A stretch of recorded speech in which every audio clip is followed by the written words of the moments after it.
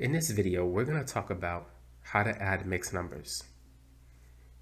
What I like to do is I like to expand the mixed number. So 2 3/5 is 2 plus 3 over 5.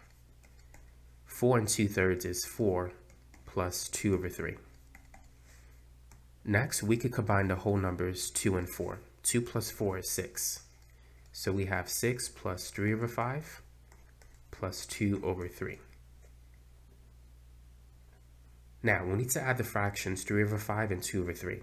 So we need to get common denominators. I'm going to multiply the second fraction using the denominator of the first, and the first fraction using the denominator of the second.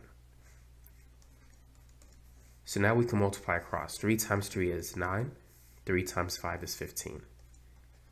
And 2 times 5 is 10, 5 times 3 is 15. So we have this.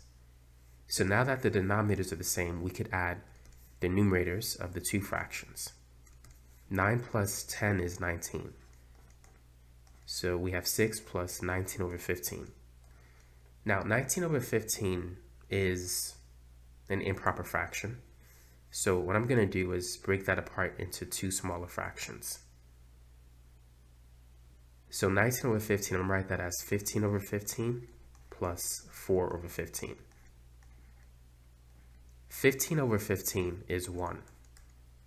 So we have 6 plus 1 plus 4 over 15. Now 6 plus 1 is 7. So we have 7 plus 4 over 15. When you have a whole number plus a fraction, you can now write that as a mixed number. So the answer is 7 and 4 over 15. So that's how you can add two mixed numbers.